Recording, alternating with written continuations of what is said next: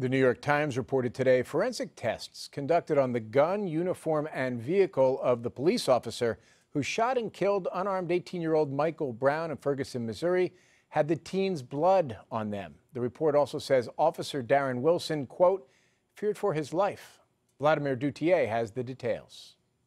The Times report says Darren Wilson told authorities he was trying to get out of his car when Michael Brown shoved him back in, pinning him.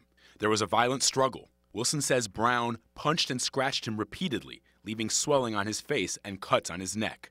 He also told investigators Brown tried to grab his gun. As they scuffled, the gun fired twice. One shot hit Brown in the arm. The second missed. Dorian Johnson was with Brown when the shooting happened and described Officer Wilson's actions differently back in August. He just reached his arm out the window and grabbed my friend around his neck and was trying to choke my friend. The Times report does not explain why Wilson fired multiple shots at Brown even after they got out of the car. He shot again, and once my friend felt that shot, he turned around and he put his hands in the air and he started to get down, but the officer still approached with his weapon drawn and he fired several more shots. I'm attorney Benjamin Crump. Benjamin Crump is the attorney for Michael Brown's parents.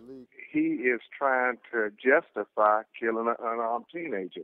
If it turns out to be true, according to the report, that Michael Brown did attempt to reach into the car and grab Officer Wilson's gun, does that change the equation at all? Not at all, but again, that's his version. Whatever happened in that car, Michael Brown Jr. was running away from him. The grand jury has been meeting since August 20th to decide whether to indict Officer Wilson for killing Michael Brown, Jim, and the St. Louis County prosecutor Robert McCullough has said he expects a decision in mid-November. Vlad, thank you.